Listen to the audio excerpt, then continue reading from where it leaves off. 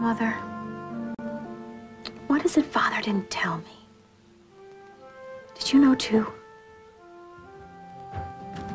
Hey, this is what you call getting ready? What? I'm sorry. Hello. I just got out of the shower. I thought I'd let you know. It's free. Great.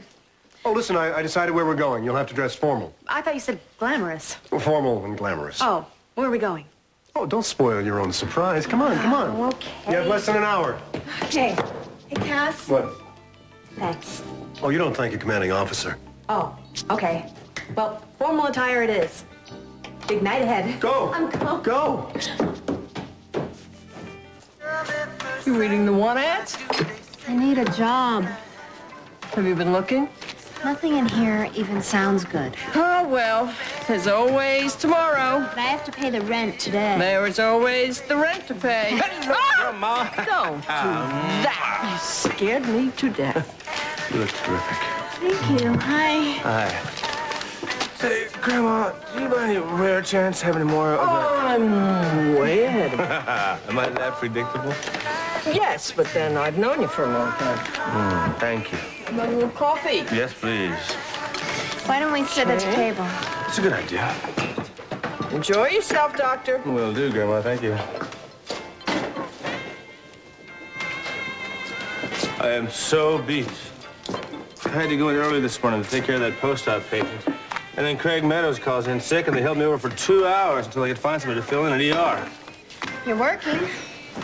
Yeah, you want to take over for a doctor who's been on his feet since 5 a.m.? Right.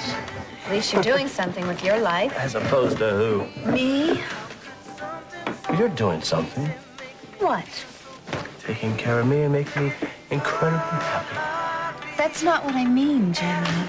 I know. You want to find a job. Just give it time. I don't have time. Well, something that you want to do is bound to come up. Just hang in there. Did you find out whether they're playing at the Cinema 2 next week? You don't understand this at all, do you? What? Hey, you two, are you ready? Ready for what? I've made my decision on the Paris offer, Mr. Corey. Fine. Won't you come in? Mrs. Corey? Sam? Please, sit down. No, thank you. I'm going to say what I have to say and get out of here. You've made your decision about Paris? Yes, I have. And? I'm not going to accept, Mr. Corey. You're not going. No. That's final?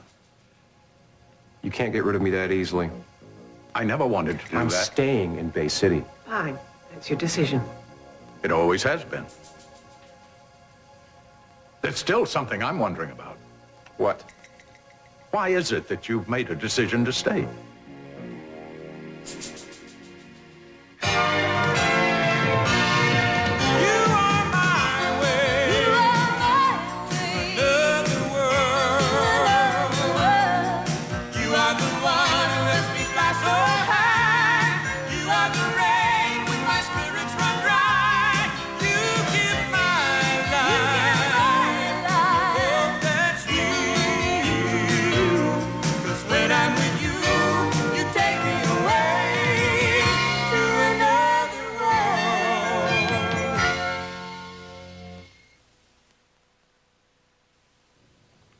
I decided not to go because, for one thing, I don't like the idea of somebody trying to run me out of town.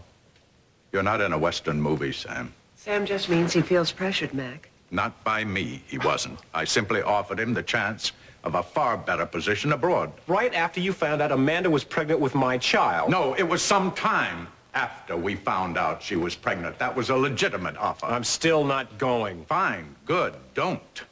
It's still the opportunity of a lifetime. With too high a price tag. Then does that mean you're staying because... Because of the baby, yes. Leaving would be like walking away from my responsibility to that baby, and I'm not about to do that.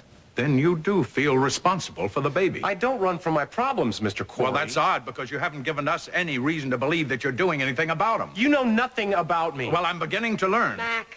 Mr. Corey, have you ever asked me? Have you ever given me a chance? In your personal life and your work, I've done nothing but give you All right, chances. both of you, stop. Don't lose your tempers, please. Okay, no sweat.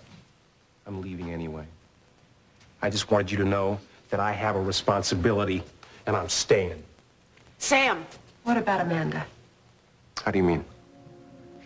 How do you feel about her? Mrs. Corey, that is between Amanda and myself. Then why don't you tell her? What kind of answer is that? Mr. Corey, I did not come here to argue with you. I came here to tell you that I'm staying, so get used to that idea. I have a responsibility to that child. Good night.